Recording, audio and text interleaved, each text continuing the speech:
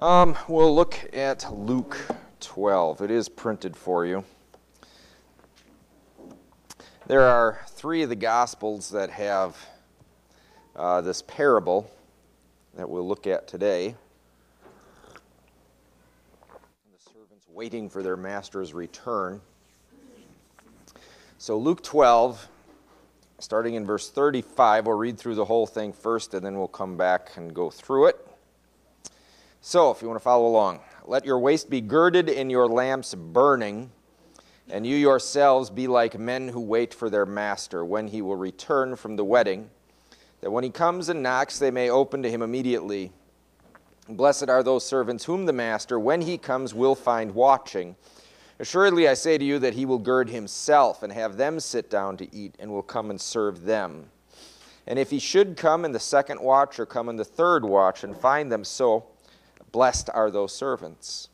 But know this, that if the master of the house had known what hour the thief would come, he would have watched and not allowed his house to be broken into.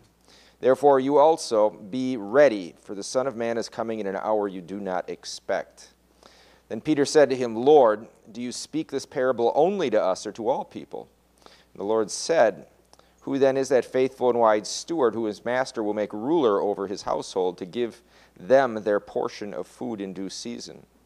Blessed is that servant whom his master will find so doing when he comes. Truly I say to you, he will make him ruler over all that he has.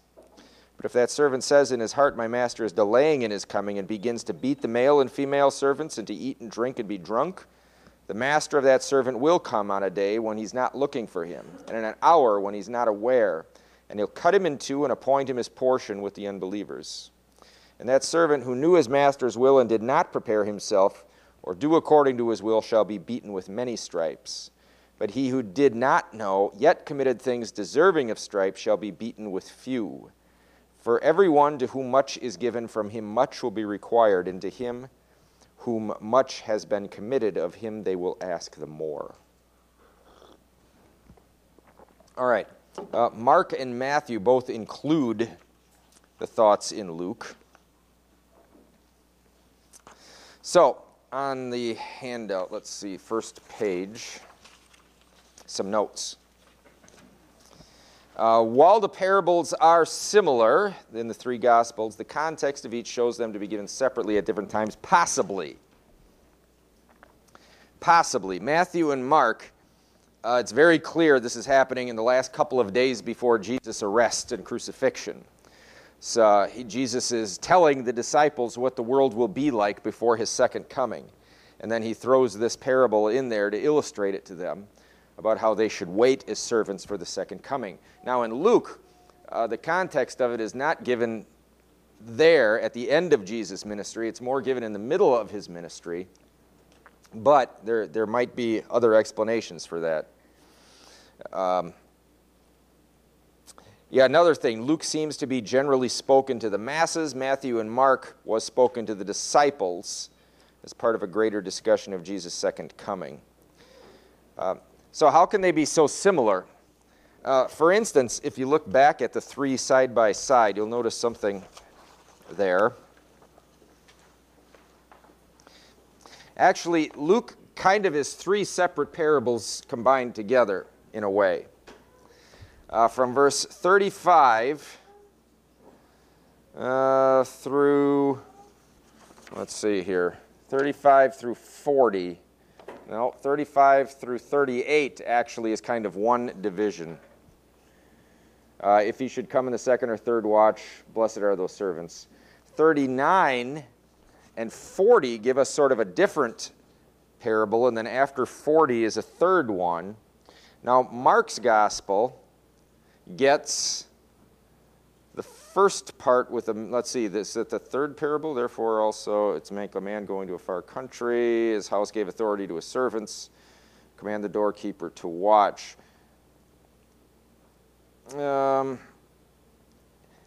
That's like one of the three, and then Matthew's is a different one of the three. So what Luke may have done, and we know the way that Luke put his gospel together, since Luke was himself not a direct witness of these parables, a direct hearer, we know Luke says he put his gospel together through interviews, through research.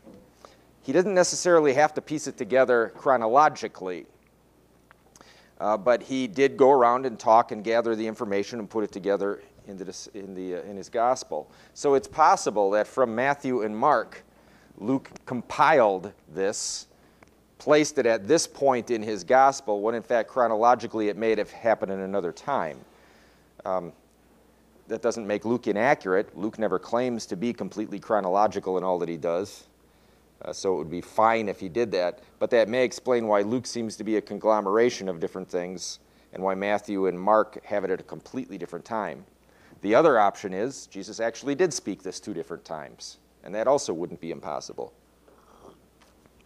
All right, let's take a look at the first division or first parable in Luke, starting in 35 and 36.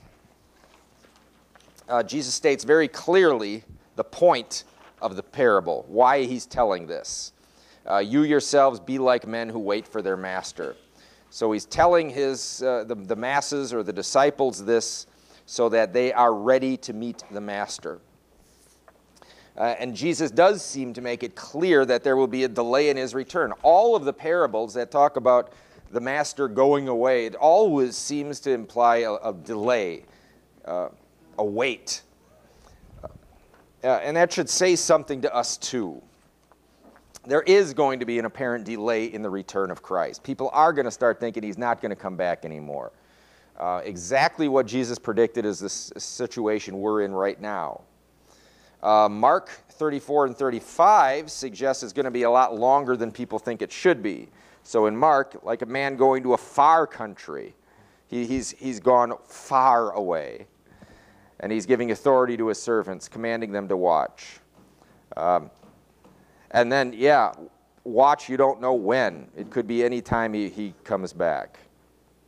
So it's going to be a lot longer than people think. To have one's waist girded, as he talks about in Luke, means to have one's robe tied up off the ground so you're ready to work at any moment or travel without stepping on the material of your robe. To have the lamps burning suggests the hour is going to be late past the time most would expect the master to return. You're staying up late waiting for him to get back. And the wedding feast where Luke is set, where the master was, an image of the heavenly kingdom, a place of celebration and fullness. We've seen this wedding image time and time again too. Another common image Jesus draws on to point to himself as the bridegroom ultimately. Verse 37 in Luke. A reversal of what we would expect. Blessed are those servants whom the master, when he comes, will find watching. Assuredly, I say to you, he will gird himself and have them sit down to eat and come and serve them.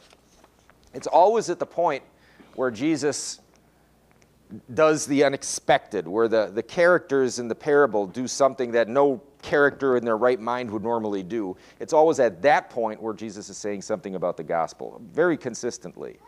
Nobody would expect a master who is gone to serve the servants when he comes back, especially if he comes back as late as the parables lay it out. You come back from a long trip, you're exhausted, you just want to collapse. If you got servants, that's the time when you want them to be serving you. But this master serves the servants when he's exhausted after a long trip. It's unthinkable. It's an image of the gospel. This is what Jesus does. He serves us. In his commentary on this, Professor Just at Fort Wayne writes that this is also an image of the Lord's Supper, that the master serves a feast for his servants as they wait. Every week our master does this for us. So a wedding image, the feast image, it's marvelous Lord's Supper stuff. All right, any thoughts or comments?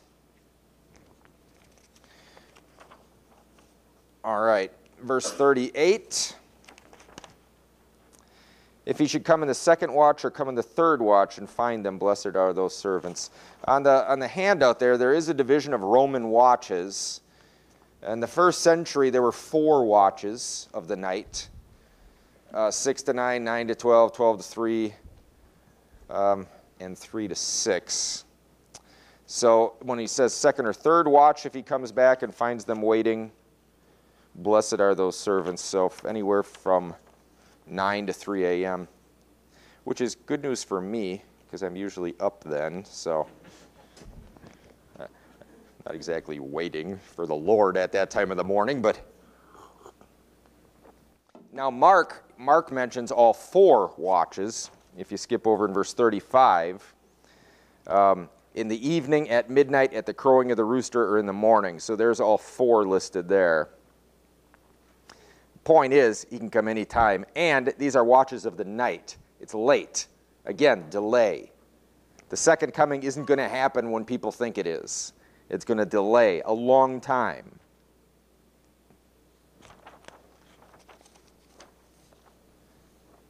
All right, question. Do you think the disciples would have thought in terms of thousands of years before Christ's return? You know, Jesus was saying this to them.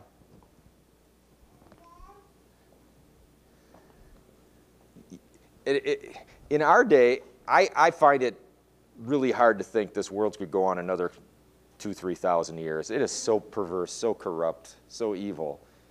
It's just hard to imagine that progressing for another 2,000 plus years.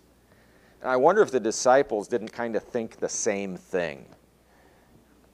If you look up some of these verses, when the disciples talk about the end, I'm sure they knew it, and I'm sure they understood well what Jesus said about the delay. But you wonder if they really thought it could be that thousands of years yet in the future.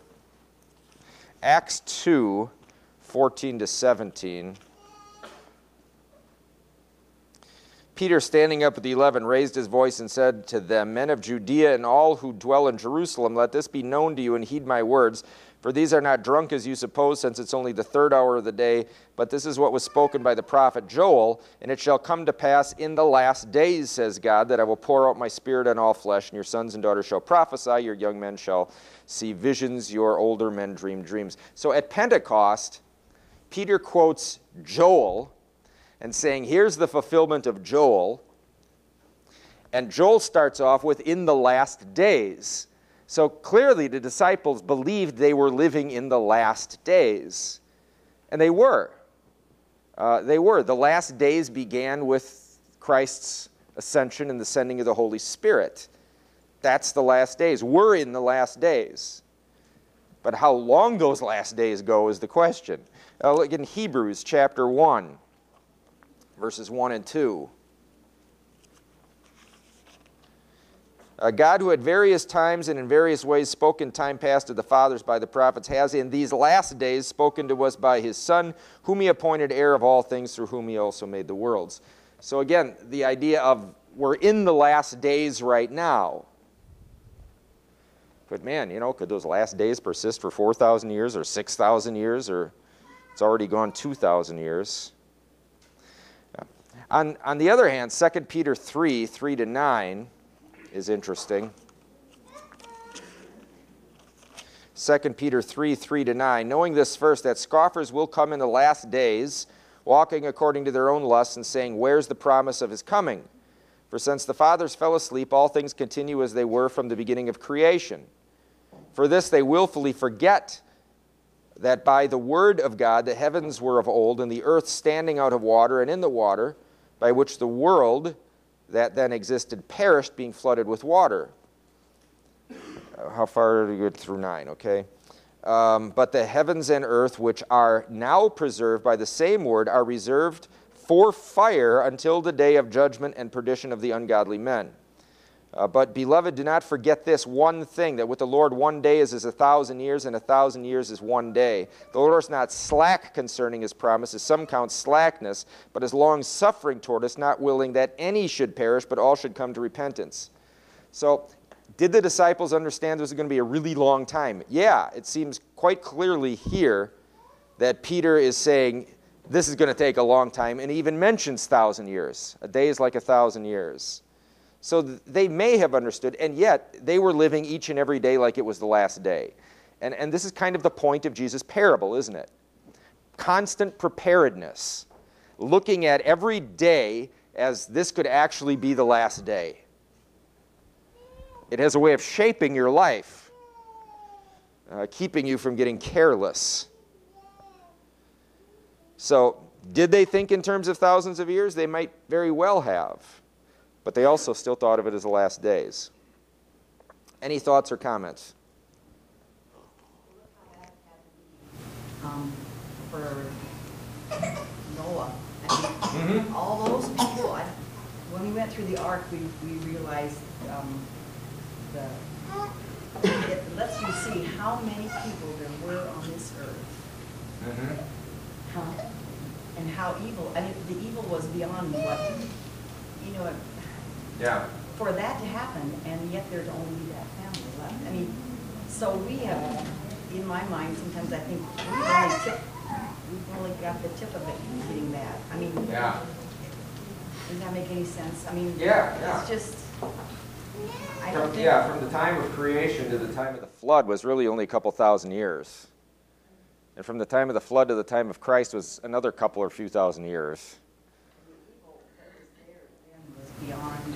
Right. Well, yeah, we think the days are evil. And they're evil in a different way today than they were. And the same with Jesus in his day and age. It was a vile place to live in, first century Israel. Primarily because the Romans ran everything, and the Romans were just monsters. We complain about our culture of death that has our society, and it does. I mean, we do live in a culture of death where, babies are murdered by the thousands every day, where kids shoot up schools, people just kill each other. We live in a culture of death, but Rome was worse. Death came a whole lot easier for them. Gladiatorial games where they just murdered each other, where soldiers were thrown in and slaughtered in front of the people who cheered them on. Imagine gutting our prisons. This was what they did in Rome. Just take the prisoners out of the prisons, herd them into the nearest stadium, and let a bunch of army guys go in there with knives and cut them up, kill them in front of you, and cheer while they're doing it. That was Rome. We were watching a documentary on back when they lynched the black people in the South. Yeah. And people would come and watch these people hanging from trees and stuff, and they'd bring their children. Yeah. And they'd be like they had a picnic. Right. How can you do things like Right. Yeah. Yeah, and this was the world that they lived in back then too. So we think we've got it bad. They had it graphically much worse. But I wonder if the godlessness in our age isn't just as bad. It's just a different form of it. It's not as bloodthirsty and violent, but it's just as godless. Yeah. Disguised. It is, isn't it? The movies, the books, I mean, the books that kids read, they're all dark and death and demonic and bad and gory. And they play games on there. I don't know if kids read books anymore, but...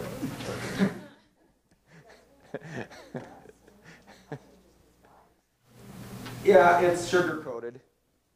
It's easier to digest that way. But clearly, it's a vile time, and it has been a vile time, and we shouldn't go around and hang our heads and think we got it worse, because we really don't. We've got it better in a lot of ways. But just evil. And again, in terms of signs of the end, it was just recently some wacko, just in the last couple of weeks, in fact, or the last month, some guy who predicted a date for the second coming again. Just every year somebody does that. I think we could look at it as a good business opportunity. If they really think Jesus is coming, they can give us all their stuff or sell us all their stuff cheaply because they're not going to need it anymore. But my brother tried that with some Jehovah's Witnesses at one point who set a date and didn't work. At any rate, the point being, we live in an age where people think they can predict the end, and when they are convinced the end is going to be right here, and they're looking for signs of the end. Anytime there's some big political shakeup, some threat of nuclear war, a whole pile of books come out talking about the second coming and how it fulfills all these biblical prophecies. It's just utter nonsense. The fact of the matter is the disciples themselves thought they were living in the last days. All the signs necessary to be fulfilled for it to be the last days were fulfilled already by first century.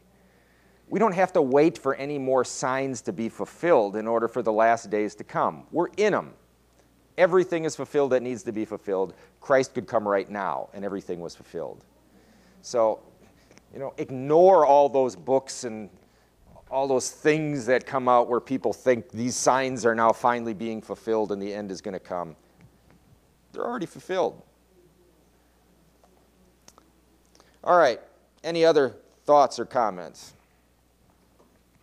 That's the first division. So this idea of, and it's kind of a positive parable, actually, up to this point, up to verse 39. So we've got the master coming. We hear about blessed servants who are waiting well. The master gives them the feast and rewards them. And now in 39 and 40, it gets a little darker. The second division. But know this, that if the master of the house had known what hour the thief would come, he would have watched and not allowed his house to be broken into. Therefore you also be ready, for the Son of Man is coming in an hour you do not expect. All of a sudden now, this is a new idea interjected here.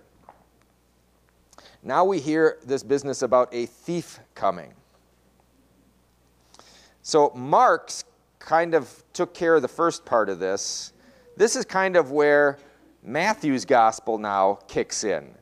So in fact, it's almost word for word from what Matthew says. Watch, therefore. You don't know what hour the Lord is coming, but know this, if the master of the house had known what hour the thief would come, he would have watched and not allowed his house to be broken into. Therefore, you will also be ready, for the Son of Man is coming in an hour you do not expect. So word for word, Matthew and Luke agree on this part of the parable. And this is kind of a separate thing. All of a sudden now we're introduced into a thief and a master. Who's the master of the house in this two-verse parable? And who's the thief?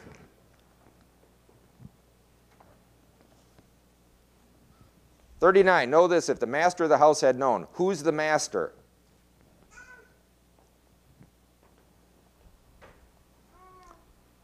Because in the first part of this, wait for their master, the master was, obviously Jesus.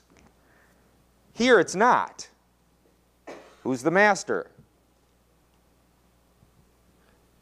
We are. We are. People waiting are. If the master of the house had known what hour the thief would come, who's the thief? Jesus. Jesus makes himself the thief, breaking in. Or I suppose you could also, in some sense, see the master as the devil himself. Jesus makes himself the thief. Be ready. You don't know when the Son of Man is coming. He's coming in an hour you don't expect, just like a thief would. And it's a curious image that Jesus would liken himself to the bad guy. But he does this. I think it's, again, a way of tweaking the kind of false piety and holiness of the Pharisees, who thought of themselves as so godly and ran around with all these wonderful godly images of themselves. Jesus comes around, starts saying, yeah, I'm the thief. And he was crucified with thieves, wasn't he? He was treated like one. So, not the first time Jesus uses this image. And it is interesting how it's used elsewhere. So just take a peek at a couple of these. Matthew 12, 28 and 29 is one spot. Matthew 12, 28 and 28. If somebody else has that and wants to read it, go ahead, please.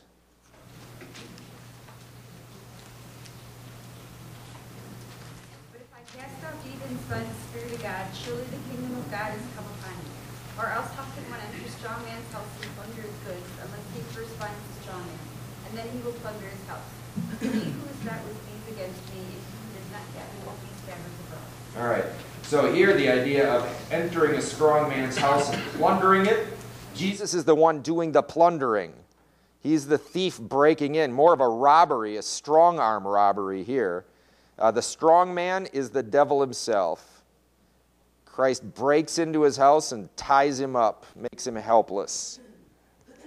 1 Thessalonians 5, 2-4.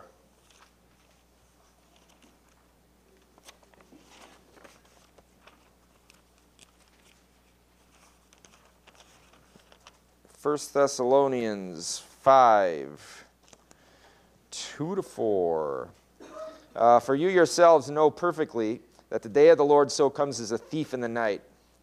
For when they say peace and safety, then sudden destruction comes upon them as labor pains upon a pregnant woman, and they shall not escape.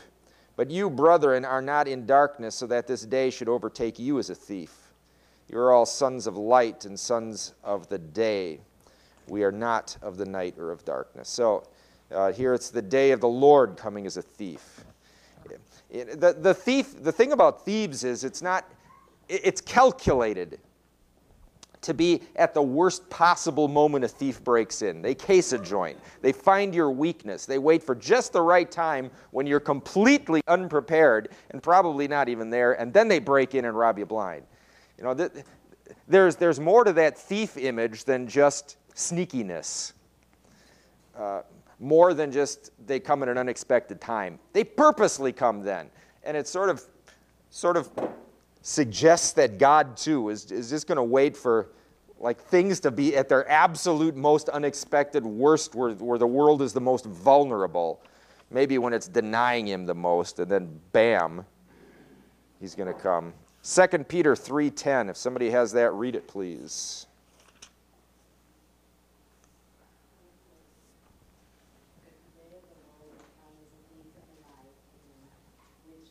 Will pass away with a great noise, and the elements will melt with fervent heat. Both the earth and the works that are in it will be burned up. Yeah, now, that's a different kind of thief. That's a thief with a flamethrower.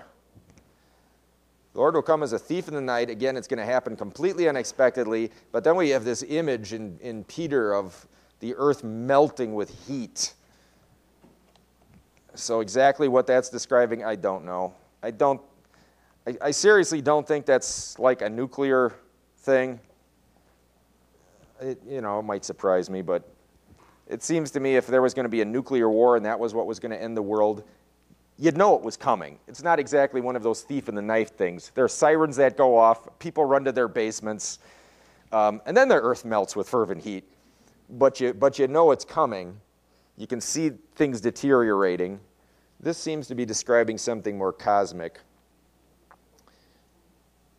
Completely unexpected. And also in Revelation, we have other images of Jesus himself again as a thief. So the point being that there's a lot packed into this thief image that Jesus wants to draw upon to describe how the end is going to come. And that the fact that he purposely kind of picks a thief image is sort of shocking for himself when you have these other Pharisees running around trying to look so pious and Jesus purposely tweaking their noses. Jesus also calls himself Son of Man here in Luke, which he calls himself this everywhere. Why Son of Man? Why not run around calling himself Son of God? Because he was. He was Son of God. He had a right to call himself that. Identifying with our humanity. Not presenting himself as a God to be worshipped, but as a humble servant to be killed. He makes himself in the weakness of our flesh.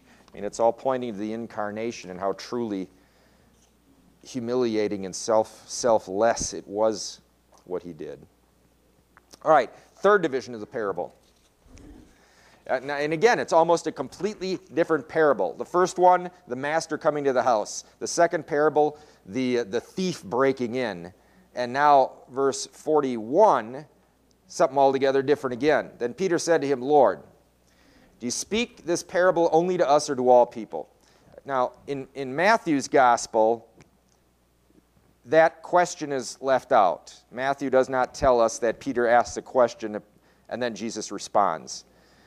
Matthew just kind of skips over that and goes to verse 42 in Luke. And the Lord said, "Who then is that faithful and wise steward, whom his master will make ruler over his household to give them their portion of food in due season?" Now all of a sudden we've got another story about a master telling a steward to watch his house. The steward is kind of the boss. He manages the whole thing. He's not like one of the common workers. So I think Jesus is addressing the disciples here, maybe primarily, but there's plenty of food for thought for all the rest of us too. So let's see, on the handout, there we are. So Peter was taking this to heart, applying it to himself, and asking Jesus for clarification. Jesus doesn't answer directly. Yeah, he doesn't say to Peter, "Yeah, I'm talking about you disciples." He just kind of goes into it. The lack of an answer may suggest Jesus is applying this to all, but especially to disciples as those who teach his word. Verse 42, the giving a food image, one used repeatedly to describe the proclamation of God's word. So verse 42, and the Lord said, "Who is a faithful and wise servant," etc., to give them their portion of food in due season. So he does seem to be talking about teachers there, those who feed the sheep. Later, Jesus will say to Peter, "Feed my sheep." So the food image, the feeding image, is one of teaching, presenting God's word so that people can feast on God's word. Can also be the sacrament as well, feasting on the sacrament, because we've had that sacramental image earlier with the master serving them feast to these servants. So at any rate, though, it's giving God's people what they need, giving God's people God's grace. So, yeah, he may be talking about teachers there in some sense. Verse 43 and 44, the importance of faithfulness at all times, especially in the inconvenient times. So, yeah, truly I say, make him ruler over all things. But if that servant says in his heart, "My master is delaying in his coming," and begins to beat the male and female servants, and to eat, drink, and get drunk, an image of mistreating others, being selfish, indulging in the pleasures of the world to the exclusion of one's own preparedness.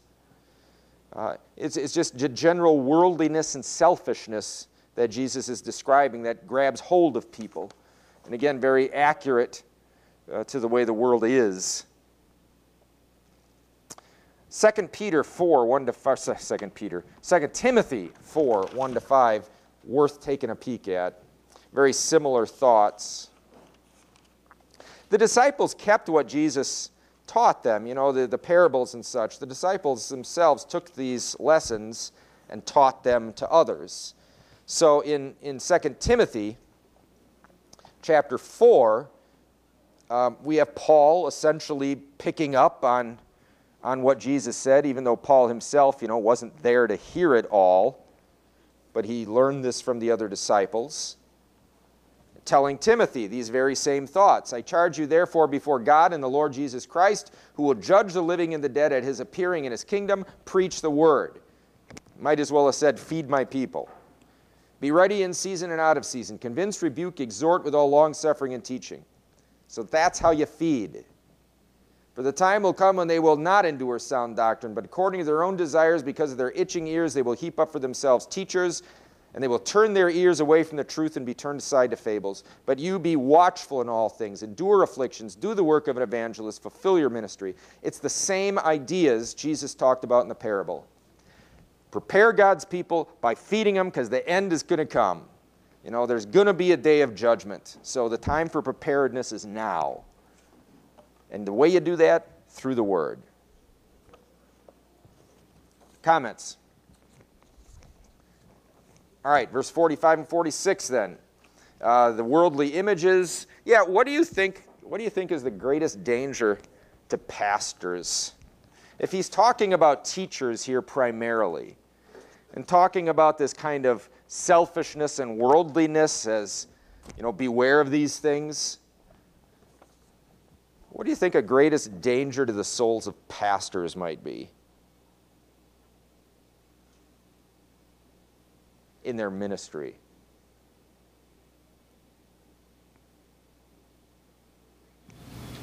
I've been warned by senior pastors, I think rightly so.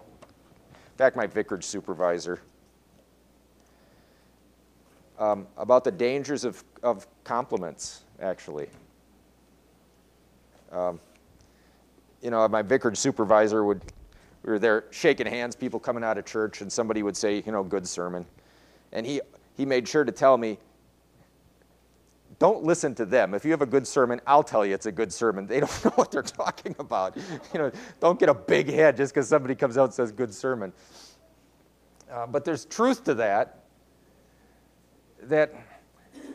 something I see in some of my colleagues at times is a willingness to compromise in order to preserve your own popularity. And start looking at the ministry as a job that you have to preserve by compromise. Compromise and seeking self-gratification in the compliments of others or in outward peace is a serious danger to the pastoral office. A teacher of the word has to be willing to teach without getting positive feedback. Yeah.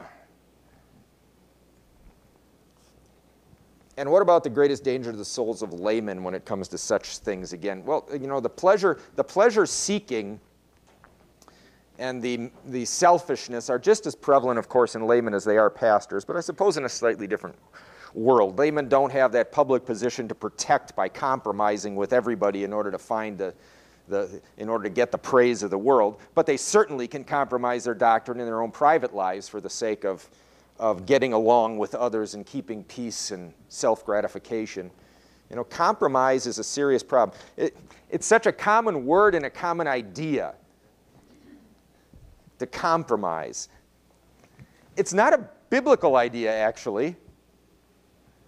We're supposed to live peaceably with all men. But nowhere does God ever suggest compromising anything to do with His Word.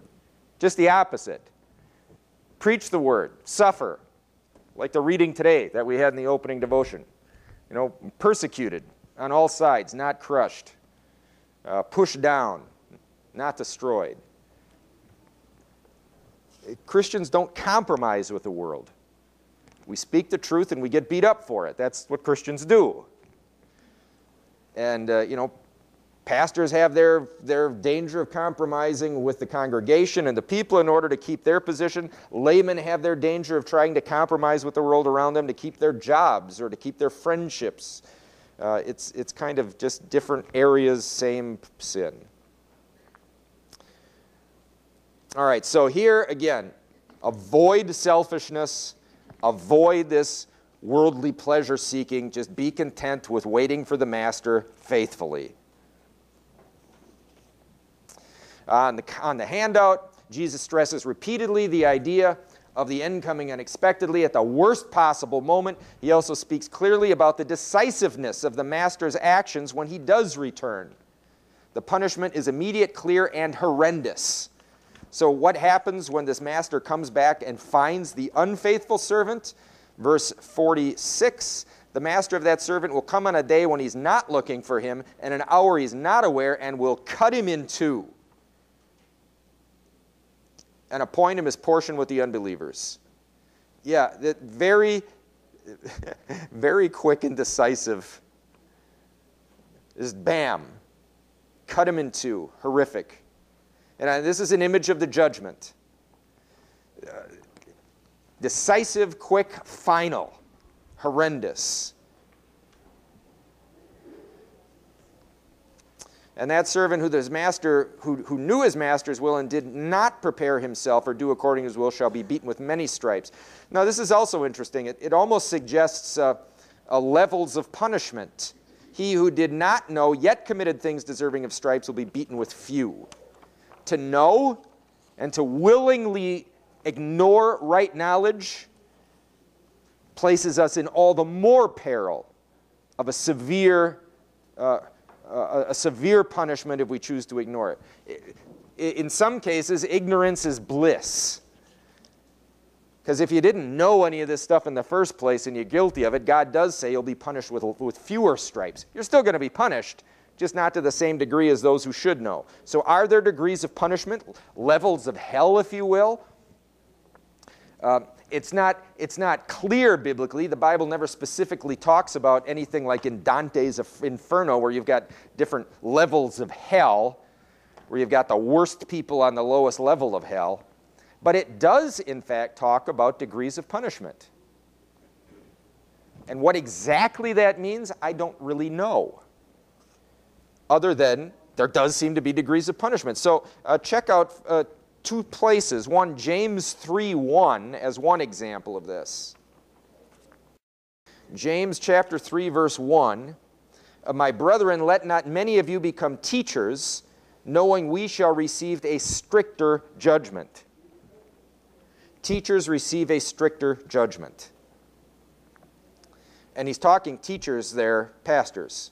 Let not many of you become pastors, knowing we'll receive a stricter judgment. Got to be honest, that kind of scares the liver out of me. People complain sometimes about some pastors being too strict, not being compromising enough. There's a reason for that. Because a loosey-goosey pastor, somebody who's been trained in the Word, is going to receive a stricter judgment. The Word matters. Compromising puts a pastor's soul in a greater jeopardy than your average layman, because he has supposed to be a greater responsibility and supposed to have a greater knowledge of things. And if he chooses to compromise all that for himself, yeah, there's a stricter judgment involved there. So it's kind of frightening. So that's one. The other idea, 2 Peter 2:20, is another mention of something similar. If somebody has that and can read it, please do so.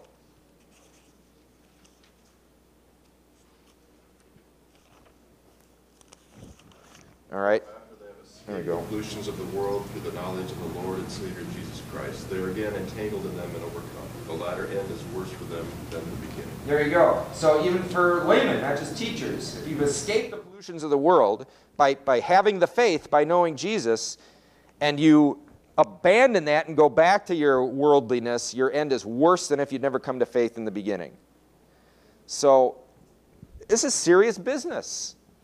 The more you know, the more you're responsible for. The more you're responsible for, if you choose to ignore that, the worse your punishment will be. What exactly does that mean, the worse it's going to be? I don't know exactly. God never actually defines that. But worse. So what does this say of us as Lutherans in comparison to other denominations? We've been given the truth. We understand the gospel in a way other denominations do not. We know God's word. We divide law and gospel. God has given us as a group so much understanding.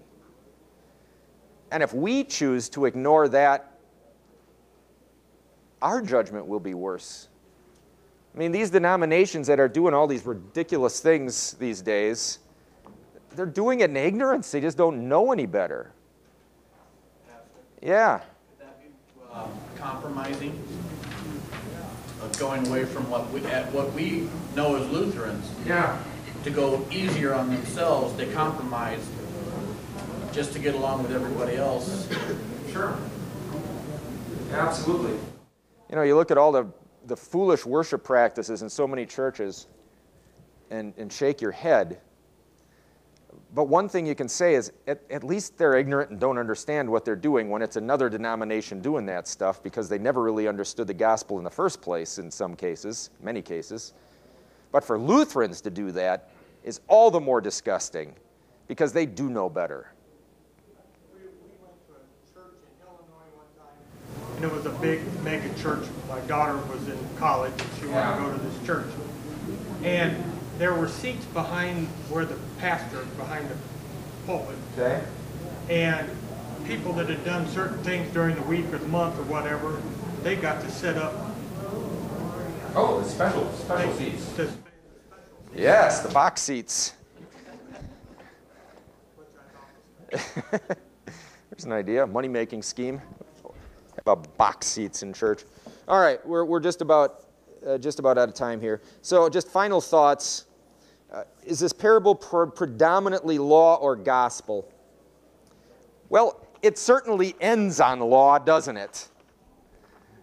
To whom much has been committed of him, they will ask the more. And Matthew ends with, there will be weeping and gnashing of teeth. So it certainly ends on law, but it's still not predominantly law. It depends who the audience is. If the audience is unbelievers or those who are neglecting their faith, this parable is law. If it's a believer, someone who's repentant, someone who's receiving Jesus' grace, who's waiting faithfully, receiving the master's service, then it's gospel, because Jesus does in fact promise that he will serve us and save us through this. And how would the Pharisees have heard this differently than the apostles? I think they probably would have heard Jesus' parable and patted themselves on the back. Hey, we're waiting pretty well. They wouldn't have seen themselves as the unfaithful stewards. They would have seen themselves as faithful. The disciples, on the other hand, probably were humble enough to recognize their own sins. So, all right, any closing thoughts or comments there? Then let's close with prayer. Merciful Father, we pray that you do help us wait for your coming as we should. Grant us faith in these evil days. Strengthen us that we may confess you before the world, and forgive us when we sin. For your sake we pray. Amen.